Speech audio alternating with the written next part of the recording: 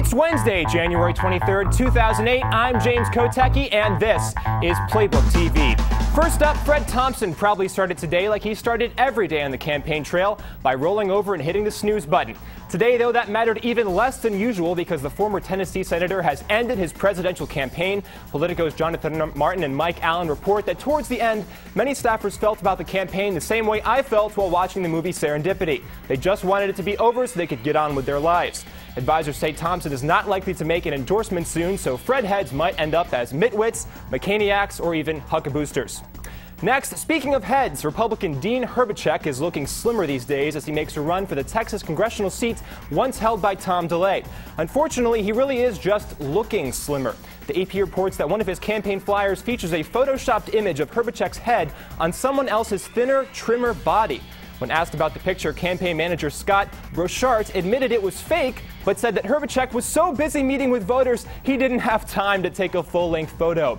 You may wonder why Hrbacek didn't just use the original photo from which the head was taken, but in all fairness, that photo was less than flattering. Now look, I know it's probably tough to keep off the pounds when you're the mayor of Sugarland, where the town hall is made of brownies and the streets are lined with gumdrops. However, looking at these real, presumably undoctored photos from his campaign website, he really doesn't look that bad. I think if you're going to blatantly Photoshop yourself, you should go all out. Fortunately, given my natural physique, I have no need to do that. Finally, Mike Allen has some real surprising news. Retired Army General Norman Schwarzkopf is endorsing John McCain today. You remember Schwarzkopf, the guy from that Iraq invasion that we didn't royally screw up? Florida has a heavy concentration of military families and retirees, and Schwarzkopf's endorsement could be just the ticket for whipping those maggots into shape.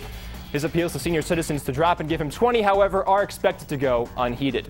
Well, that's it for today's hit. Check out Politico.com/playbook for more stories, including why Hillary Clinton chose not to participate in a photo shoot with Vogue magazine. And don't worry, today is Politico's one-year anniversary, and even though I haven't yet completely destroyed Politico's journalistic integrity, I want you to know I'm getting closer every day, right here on Playbook TV.